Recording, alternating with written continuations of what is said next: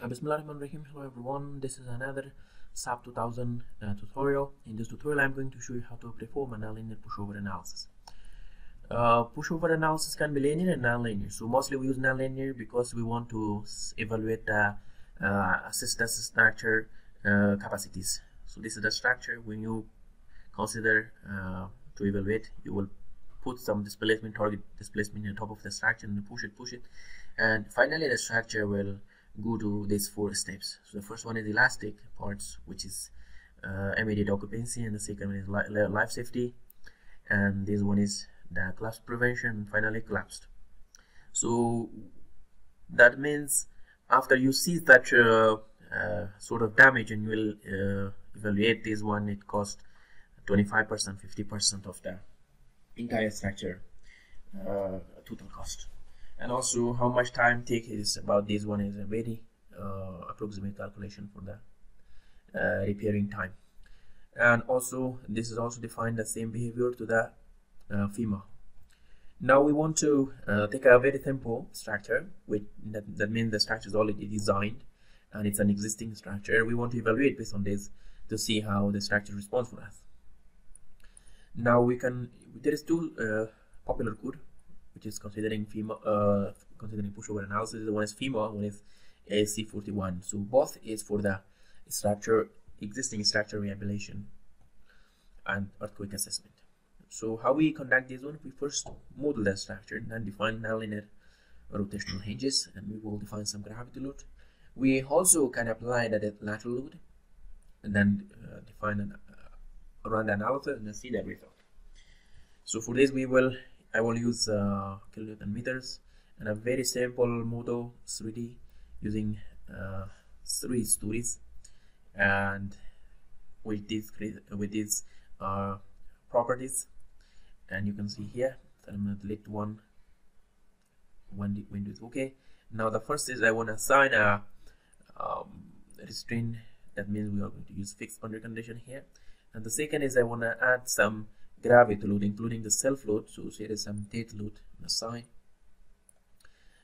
here, and considering gravity load, and here is called frame load, distributed load. So here I want to use 10 kilonewton per meters. So now here is 10 kilonewton per meters. So the next we want to select these beams again, and this time I want to define nonlinear hinges to the end of these beams. So the first one is 0. I'm selecting the degree of freedom M, and here is using that table, which is from this code. If you check this code, if you have, and you go to exactly to this table, and you will see the moment safety factor and also the rotational safety factor of parameters for the specific cross section. So here is available, which is here is the code, automatically available. Program will determine for us. It's very good things. Okay, and the other end of the column is 1.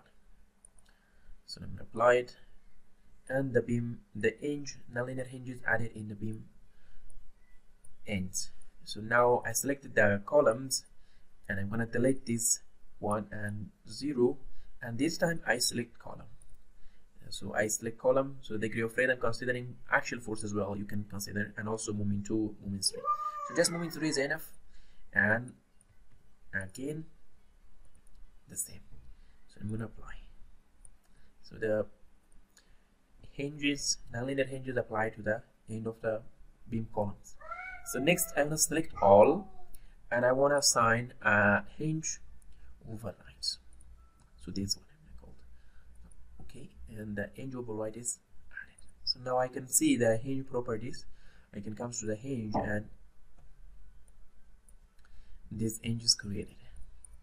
If you want to see, and this is the giving data for the behaviors like this curve. So the IO in this A, B, C, D, E. So this parameter is giving here. So A, B, C, D, E. You can calculate this manually, or you can get from that code, from that table. So now we finished here. We want to define the load cases or pushover cases. So we can conduct pushover analysis using the model response, the first mode shape, and also we can considering the displacement in this point and in the direction 1. So if I use this mode, and I can I should give like 6 mode shape, because it's a 3 story, the 6 mode shape is okay. So I'm gonna considering the load pattern is Bx, just we want that should be in a x direction. So this is 2D, 1 is enough. Okay. And next we want to define a pushover.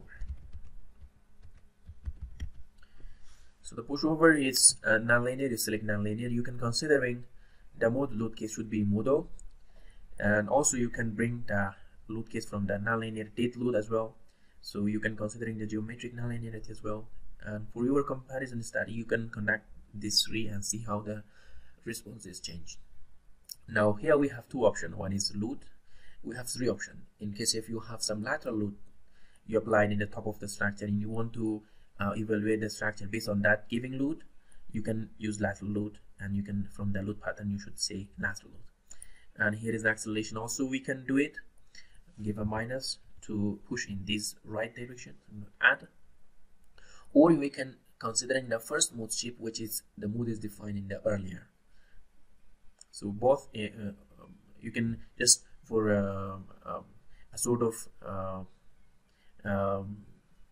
comparison study, so you can conduct this one. So this is I can conduct this one, and now here is the displacement. I check the displacement control. You can control the full load. Here is the so automatically program give us about 10% of the drift. So this is 38 centimeters, and it will detect the top of the nodes. That top is the degree of freedom 1. So okay, and here is the result should save in multi steps. So that's better. We can see in each step what happened. So it means step by step the load is pushed the structure. And here is some nonlinear parameters. You can check this one as you wish, but it will affect the time of the analysis. Now it's okay and okay. We are done, and we want to save the model and push over. And now I'm going to run the analysis. So run. So this sometimes you will get this result, because first I created the hinge and then I changed again. I'm going back to this one. If you want to solve that one, you have to select all and go to frame aside and just give override, hinge override. So I'm going to call this one apply. So now it's okay, and so you will not see this that error again, or that windows again. So now it's finished, and here is I go back to the pushover, and I can select pushover, and step 1 I want to see IOLS, or you also can see PS, and finally this one is step 1, and here is just in the elastic region. So if I click these arrows and go to the second one, and this is the fourth, which is the first immediate occupancies begin, or life safety, sorry, the green one is life safety. And now we can go further. Step 10 is, this is the middle column, which is the gravity is here, so it seems the collapse prevention. So the last one is 15, is the collapse is in the middle column. So it's obvious because the loading is here quite large. In this column has large gravity load, so that will be collapsed.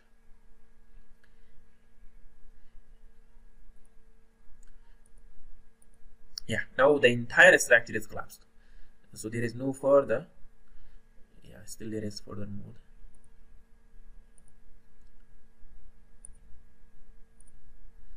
So the structure is collapsed. We do not need to go further. We can go to the display curve and you call pushover static, and we want to see here is the curve. It is worked perfectly, and it's going to be the structure resisting and finally collapsed. So this is the curve which the program gave us, and we can also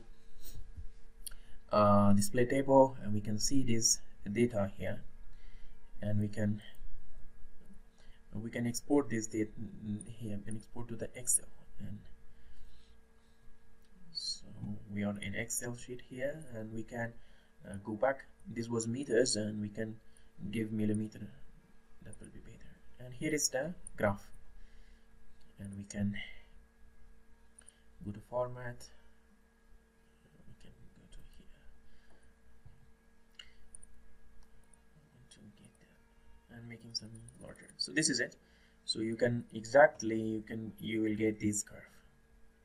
So we go here and here, finally here. So you can observe the entire points: collapse prevention, collapse, everything.